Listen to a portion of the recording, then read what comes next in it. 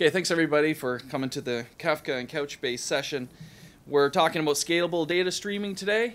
So who here is already a Kafka user? Who here is a Couchbase user? There's a little bit of overlap between the two groups, but thanks for coming. We have a good session. David Tucker here will be speaking from the Confluent and talk about how we integrate with their platform.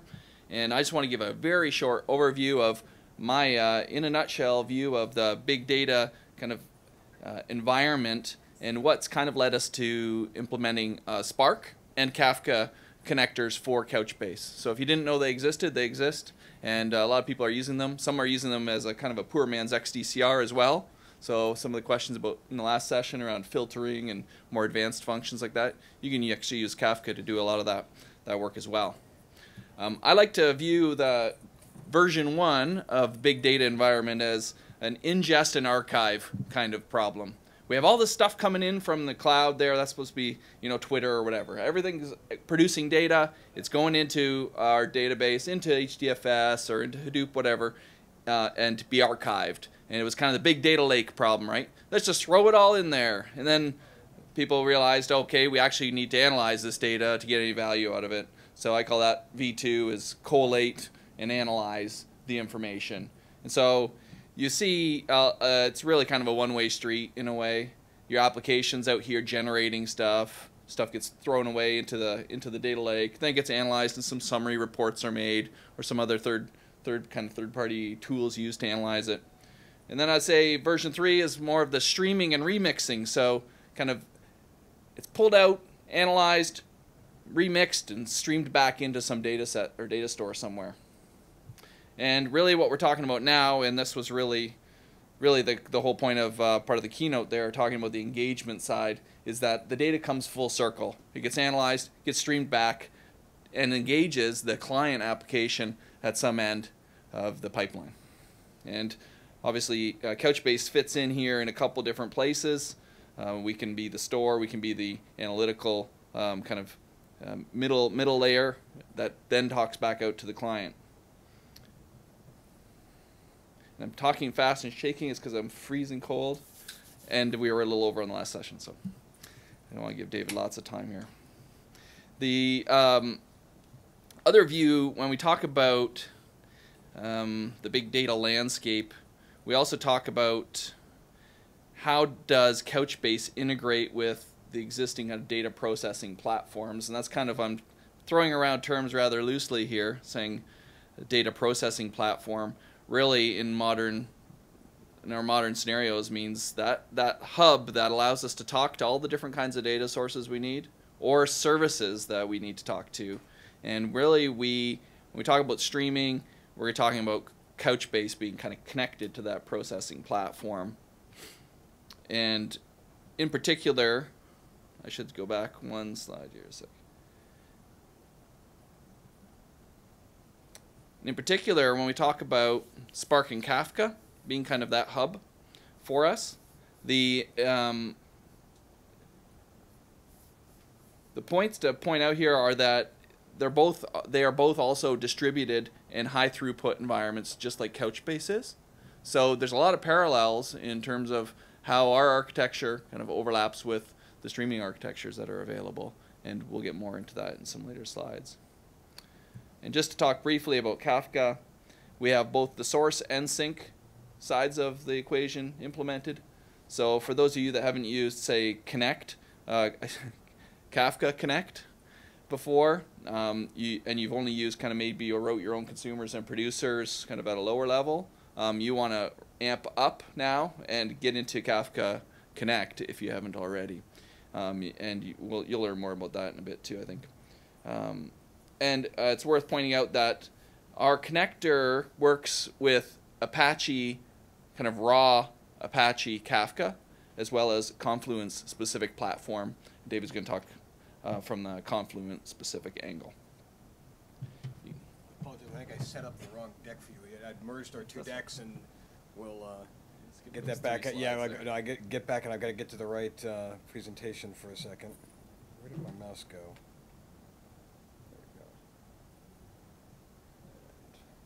Apologies, folks. There we go. start from this slide again so we know what's going on.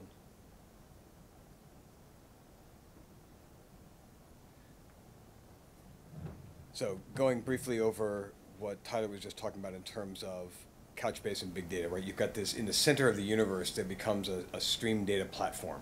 And we're going to talk about that in more details here, right?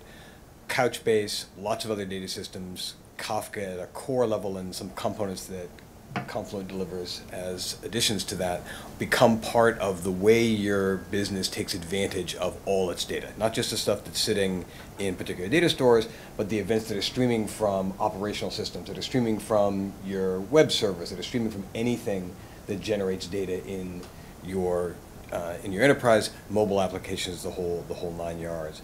And so that's where we get up with this kind of picture. And it was kind of funny when I saw Tyler's slide not too long ago and then looked at this. This was the first slide in my deck, and I don't think he'd seen my deck very, very much either. And so this is the way Confluent sees the world, right? If you think about what's gone on in the last 30 years of enterprise data systems, there's been an awful lot of work around what it takes to store data, to process that stored data very efficiently. Couchbase is a perfect example of this. Things that relational systems simply couldn't do, you can now do with that experiential database model, right? That's really important. But there hasn't been nearly as much effort put into moving data from point A to point B, right? And the folks at LinkedIn ran headfirst into this 7 years ago when they started trying to integrate a lot of their systems. They developed Apache Kafka as the next generation of streaming systems. And it does more than just allow publish and subscription to individual streams of data, right? We've had systems like that for a long time. Some of them scaled well, some of them not so well. But there's additional pieces that comprise that streaming platform and that let you take more advantage of the data in your environment. And so for us at Confluent, I think for the community in general, there's a broader definition of what a streaming platform is. It's not just that ability to publish and subscribe data, though that's really important. And you want to have the ability for consumers of that data to join at any time, right? Think back to the old school pub sub systems where if a client wasn't sitting there waiting for the message, he'd never see it. And that simply doesn't work in the modern enterprise, right? You've got too many people coming and going in your enterprise streaming platform to be able to tolerate this. So you've got to have a storage layer, some kind of persistence, so that clients can come and go and that producers are not coupled to the consumers seeing their data, right? If I'm a producer and I say, here's a week's worth of data, here's a second's worth of data, whatever that is, and I get an acknowledgement from my streaming platform, I should be confident that, darn it, that data is there, a consumer who comes by at any point can see it, right? That's really important. But the last piece there is processing those streams of data, right? Analyzing, correlating events in real time, correlating them multiple streams of data, perhaps doing lightweight transformations, those kinds of things, it becomes really important to do at the speed that the data is flowing through your enterprise. You can't always afford to land it, do a batch report at the end of the day, and assume that that's going to give you the most value for the data, right? And so, given that, you end up with something that looks like this. And ironically, this looks a heck of a lot like Mel and Austin's slide from the last presentation, right? If you think about what you can get in a modern enterprise is ingest and processing of data in multiple data centers, cross-loading across the systems. And you do that maybe with the specific tools. Like Couchbase happens to have a very powerful replication system, Couchbase to Couchbase, right? But imagine a more complex system where your streaming platform is actually integrating lots of different data systems, right? It's integrating a relational system from your old Oracle. God help you, it's integrating your mainframe system because you're doing change data capture out of your mainframe, but again into Apache Kafka, Confluent platform as a messaging layer, and you're landing those events to someplace else because you don't want to pay MIPS prices on the mainframe for doing some analytics and reporting against those things, right? You can replicate from one streaming platform to another, and then at the other end, land it into whatever data system you want, right? So that's the vision that Confluent has for what your streaming platform looks like, right? Keep the integration points between your systems as flexible as possible. Don't do point-to-point with everything. Do a streaming platform in the center, have each of your data systems understand really cleanly how to get data on and off of that platform. So if I want to move my data from mainframe into Couch, great. I need one mechanism at each end, right? Couch, by knowing how to communicating with Kafka via the Couchbase connector, and we'll talk about that in a minute, I can get it there. I can get data just as easily from Oracle into Couch. I can get data from Couch into a stream processing layer to do it. And Couch doesn't have to reinvent itself every time, right? I'm not rewriting point-to-point integrations. Every time I need to do this, I have that availability with Kafka, right? And so what Confluent is, how many of you had heard of Confluent before you came to the conference this week? That's good. I like to see at least 20, 30% of people who've heard of it, right? So we're the folks that built Kafka at LinkedIn, spun off now about 3 years ago. We're by now, by definition, sort of a more mid-sized startup. We're more than 100 bodies based out of Palo Alto. And what we build on top of Apache Kafka is a set of tools and services that we've learned from our experience makes Kafka easier to use in the enterprise, right? Lots of Apache projects. It's really easy for developers to go to Apache, run git build, and check out the GitHub for Apache Kafka, build it, and start running it. But if you're a business, you want a little bit more than that. So we start with Apache Kafka at the core of the offering, and then add some open source components that we learned were really important to enterprises to build out more of that streaming platform. And so we have client-side libraries so you can develop applications that aren't just Java and Scala. You want a C library, Go, Python, those kinds of things.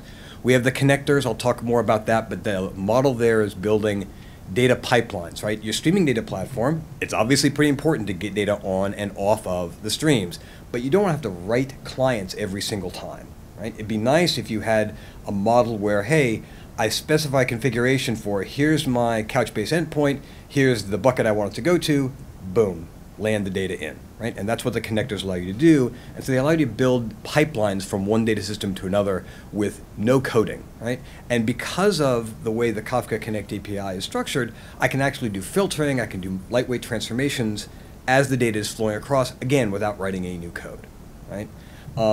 And lastly, we have sort of this data compatibility piece. If you think about an enterprise with more than 3 people, you often have the situation where the producers, the folks pushing data onto the streaming platform, may not immediately talk to the folks that are consuming it later on. So what we have is what we call a schema registry that allows you to maintain syntactic information about the data as it's streaming through, and that makes it easier for the publisher to say, hey, I promise that my data is going to have first name, last name, customer ID, date, and it's going to be these data types, string, int, timestamp. And the guy at the other end can look at a record coming across and know that that's what I'm expecting and can decode it, deserialize it properly, right? Because at the lowest level, Kafka is just pushing bytes around. If you don't have that level of compatibility guarantees built into the platform, it becomes a mess very quickly. You had much more difficult to maintain the environment properly and to let your customers and users get the most out of that data. The last piece we put, and this is where Confluent takes its special expertise around Kafka and the other systems, is we have operational and management monitoring tools that are licensed software, right? And so if you've got a cluster that goes from 10 nodes to 20 nodes and you want to rebalance the data across that cluster, that's one of the enterprise class tools that we offer. We have multi-data center replication. Again, it's not a common kind of requirement for the developer, but for enterprises, it's one of the most common things that we requested for, and the traditional models that were available for multi-data center replication in Kafka weren't as reliable. I mean, we had folks, one well-known database company who shall remain nameless, who literally had more time, they spent more time and engineering effort on keeping their Kafka Mirror Maker functionality up and running than they spent keeping the clusters up and running, which is kind of ridiculous, right? Why should you have to spend that much effort on just the data center replication? And then a tool that I'll show you a little bit later, our Confluent Control Center, that gives you sort of in-depth visibility into what's going on in the cluster, and that's pretty helpful. So taking a step back, and so what you want to look at, I want to spend some time on the different components of a streaming platform, and in particular how they relate to Couch and how you build things out with Couch-based systems and get the most value out of everything. And so the first question when you start talking about that is sort of how do I get data into and out of the applications, right? And this is where the Kafka Connect model comes into play. And so I can always write applications, right? That's never a problem. It's just a matter of time and maintenance, right? So if you don't want to spend a lot of time writing the applications, what you can do with Kafka Connect is take the existing library of connectors that's out there. Confluent themselves distribute about a half a dozen that we build and fully support, but there's an ecosystem of our partners, Couchbase among them, that basically deliver the same thing. And so there, instead of having the two advantages here. One, to the end user, they don't have to write any code to get the functionality of integrating the data systems, right? That's the big win for the end user. But for the developer, right, it's actually, if Couchbase is developing a connector, they spend less time on the mechanics of Kafka and keeping up with the next generation of features in Apache Kafka 0.11 due out next week, next summer, and other pieces, and instead just focus on their data system, right? So there's some abstraction that goes on that handles the high availability of the tasks, the individual consumer producer tasks. It handles the mechanics of offset management so that when I publish, I'm guaranteed only, single delivery, exactly once delivery, exactly once receipt of the messages. And the folks at Couchbase only have to focus on the very low-level details of getting the record of data finally into the Couch bucket, or taking that one bucket and formatting it up into a model that's appropriate for the stream platform, right? Makes everything a lot easier, and it really does sort of solve the hard problems. The framework do the hard work of things.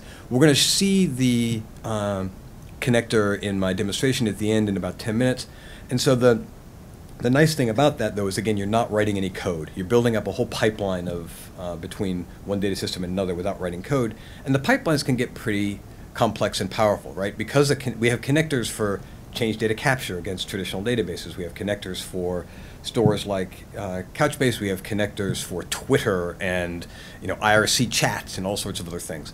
So it's kind of nice to build up your applications that way. But you're right, file connectors, all sorts of things. This is just sort of a small subset of what's out there, and so think about the way in which your data has to move within your enterprise. Right? How many different data systems do you have? How many different places where that data could get used? Isn't it a nice idea to make sort of a very simple way of building up those pipelines?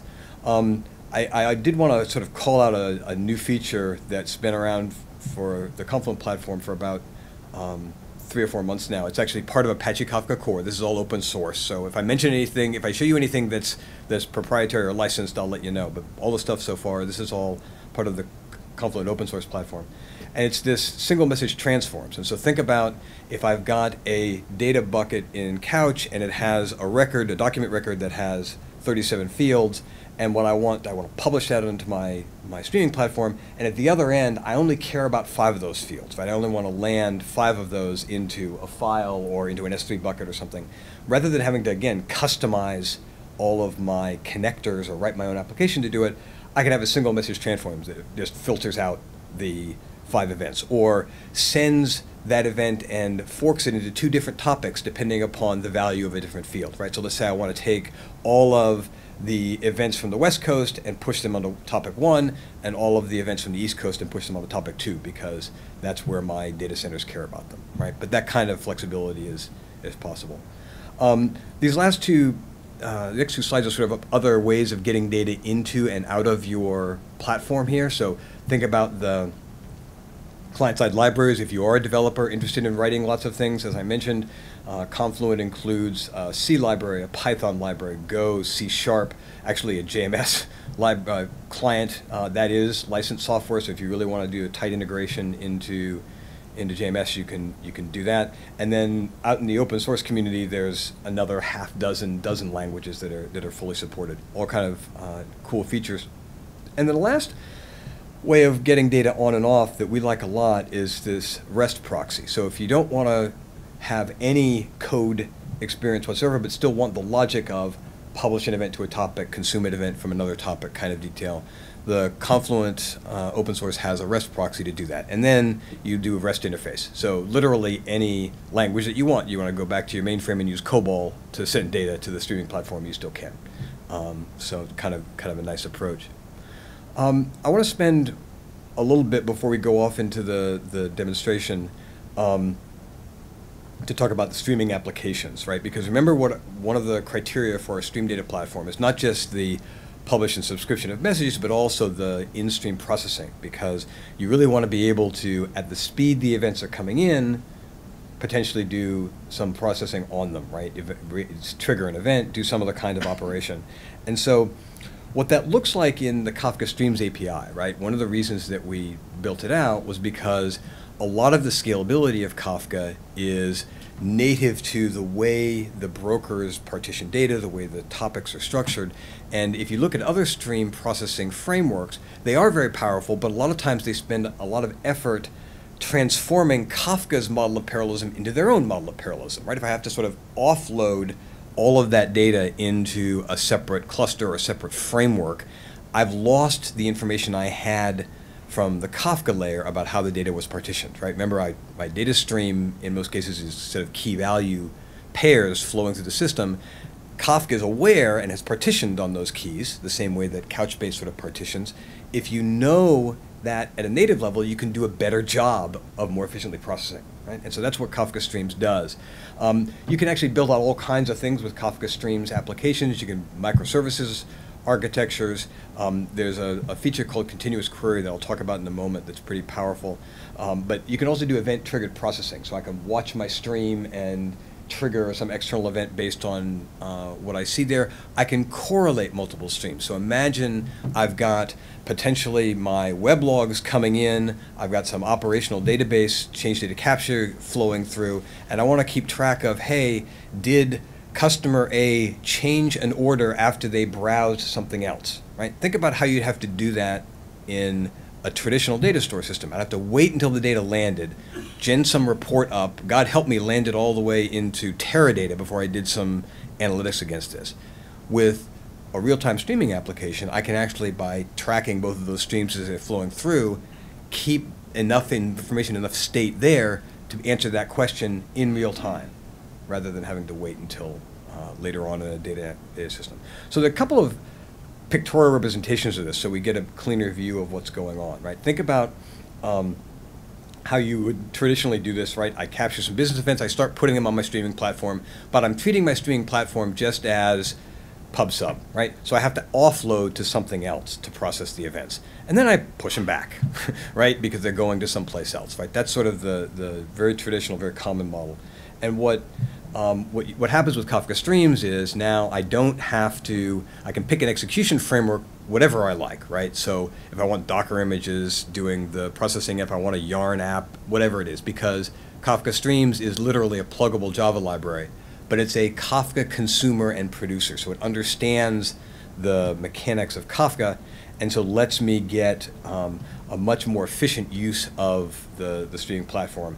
And I can do two things from there, right? I can do actually more than two things, but the two basic operations are, one, sort of write the results back to Kafka. I could arguably write them to other data systems if I really wanted to. We obviously recommend going back into Kafka and use Connect or something else for downloading into final data stores. But the other thing that can happen is I can take an external application and talk directly to my Kafka Streams application and get an instantaneous view of the state of the application. So think of it as your Kafka Streams application is logically maintaining a materialized view of its state, right? So if I'm taking a stream of orders, for example, that application may be keeping a state saying, what are the last 5 orders by customer in this data stream, right?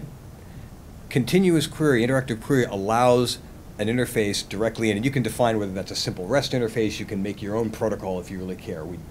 The examples we give are all just simple REST, but you can ask the application, what are the last 5 orders for this customer ID, right? And so now, instead of having to wait until the data lands, you can actually get real-time feedback on what the Streams application state is and all of its information.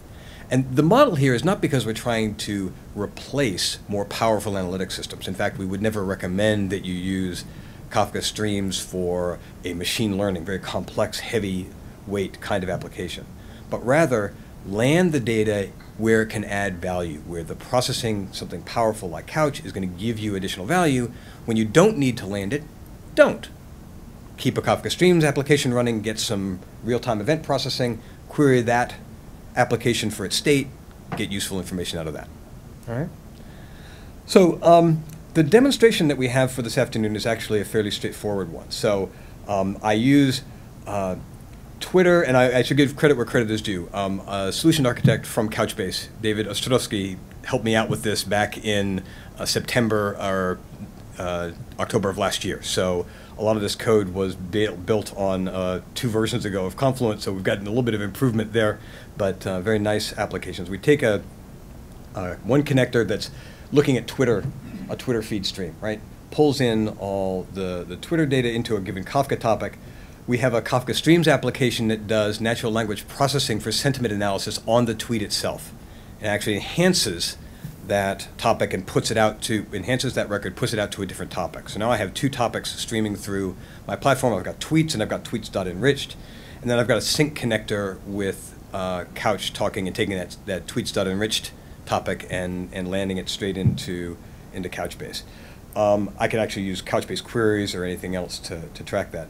The reason that, 2 things that you might want to do here, right? One, the filter, the enrichment, right? Doing that natural language processing, that's something completely outside the scope of normal applications, but it's just a Java library, right? So by writing my Kafka Streams application, I can just link in this Stanford natural language processing library, do some sentiment analysis, and do things. The other thing I can do, and this is, I actually do this with single message transforms, and it's very easy to do. It was very tough at the time we originally designed this demo, was I can actually take the data and filter the records. So it turns out that for 140 characters, a Twitter event, when you do the low-level API, has 128 separate fields. Kind of silly in my mind, but anyway, that's if you actually write a Twitter application, that's the stream that comes back to you. And of those 128 separate fields, you may really only care about a half dozen or so of them, right? So I only really care about the user ID, the actual tweet itself, some other things that are going on here. So this demo was built up when we were doing football, because it was fall here in the States, but of course football pulls in mostly references to American soccer, right? Because that's where in the worldwide event, in the worldwide namespace, football only means with that oblong thing here in the States. And so this is sort of a pictorial representation of what's going on. And we'll see now as I show off the screen from here. Actually, that's the Couchbase thing, sort of showing my 264,519 have arrived so far. Give it a second, and more will close in. But this is, and I apologize, with the resolution of the screen, we're going to have to scoot around a little bit so I show this a little bit better. This is the Confluent Control Center piece. So this is one of the chunks of licensed software around that gives you some visibility into the cluster itself, sort of how many brokers are running, what their overall health is, some details of the what's going on in the individual brokers, throughput, how much data is flowing through these brokers. Believe me, this looks a lot better in high resolution than it does for whatever whatever resolution is the monitor is supporting at this point. But the other nice feature about this is the data streaming. So you sort of keep keep a view on. Yes. Well, that's not a good plan. Normally we'd be seeing some data flowing through here. And I have a suspicion that my spot instances have gone away, and that may be a problem. No, they're still flowing. So this is still flowing. So this data is still flowing here. I apologize. There must be something. Let me check this guy back. Give him a quick refresh to push in. I have a feeling that we might be having a problem because of the resolution, that this guy doesn't like it. So I'll keep the computer at the back of the room when I'm done with the presentation, and I'm happy to show this off to people because it's clearly still running. But what you'd see here and what you get visibility into is a little bit of what's going on in each of the topics and with each of the events. Yeah, I think that what the problem is the resolution on the screen. It's not whatever the Java is deciding that it won't render from things. Let me try one. Let me try this. Come on, man. Alt.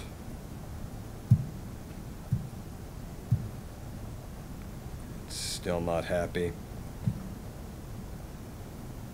Because the fact that this is still going means that I've got things working, right? He's actually still collecting data. It's just that he's not getting anything going on in here. So I'll do a little bit of working here. So it's kind of nice because you can see, for example, we know that data is arriving into the tweets here, that topic. We can actually drill down and see that there are 2 consumer groups listening on that. So the idea here with the control center is not to give you and to replace other kinds of operational tools you might be using to look at the physical hardware that you're deploying this stuff on, but rather to give you some visibility into the streaming platform itself, right? Things that details about Kafka and the way that it's behaving that we want to be able to keep track of. We can also keep track of those connectors themselves, so you can actually see that there's a Twitter source connector running here, and if I wanted to go in and change, for example, what field I was filtering on here, so my right now my keyword that I'm looking for is football. I could go ahead and change that and update the topic here. Similarly, on my syncs, I've got my Couchbase sync here, so I can control those parameters. All I had to do to connect to Couchbase was say, hey, read the tweets.enrich topic. We aren't doing any transformations on this one, but there's the host name of the Couchbase cluster. What bucket am I going to land it into? Some passwords or SSL components, right? So building up that platform is not writing any code, it's just putting all these things together. And don't worry, you don't have to type these things into this graphical user interface every time. It's a simple JSON interface into the Confluent platform, so I can set all these parameters in a JSON doc and upload it as well. So whatever makes sense for your operational side there. I think I'm gonna stop there. We've got about 5 minutes left by the timeline. Take any questions that folks might have here in the audience and get.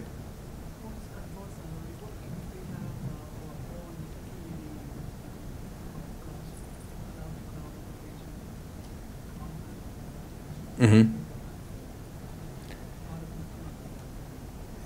Yeah, so the question is, can you take advantage of some other operational platform, another management platform like Atunities or something else? So the majority of the information you see in here, certainly on the connector side and whatever, is actually REST calls into the other services. So you can sort of custom design something like that. We haven't done anything like that. We actually, Attunity is a good partner for ours because they love to push some of that mainframe stuff into Kafka as a pathway for them. And nor is this an attempt right now. We're not trying to do the equivalent of drag and drop data pipeline building, right? That's something that Attunity and other partners do a much better job of than we do. This is more to take a look at what's happening in your Confluent platform environment, not so much in those other pieces.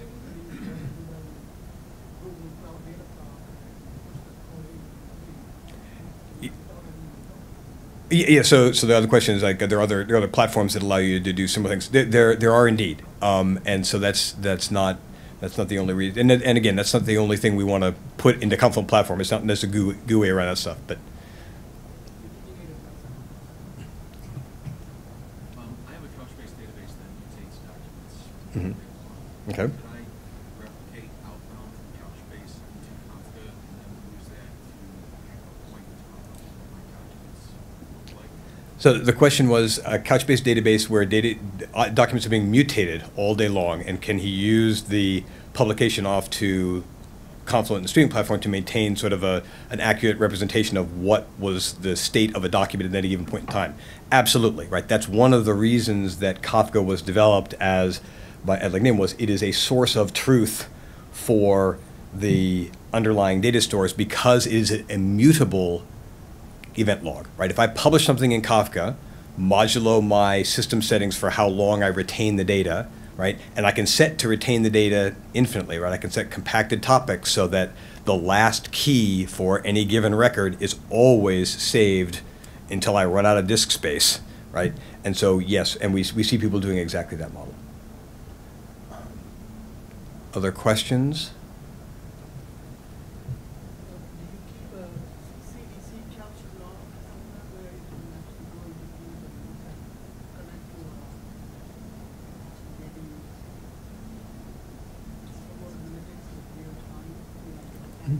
So the question was, do we keep a CDC log and so you can connect it to analytics?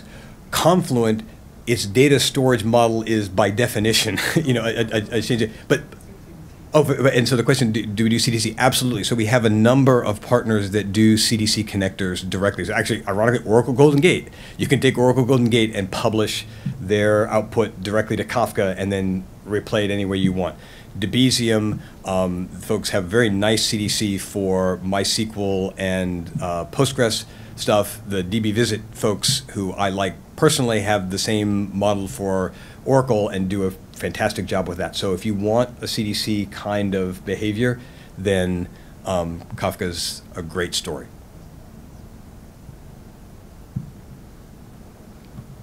Another question? What's the difference between Kafka and Kinesis? That's a longer answer than the 90 seconds I have left, but the short answer is the Kinesis model for retention is different. You don't have as much flexibility on things. The connector model, in terms of how different things integrate in, is subtly different for things. And the scalability is, from our experience, not as powerful, right? I can't really spread things out quite as well. I don't have the flexibility of doing that like I do in a Kafka environment. But there's other things we can talk about offline if you're really interested.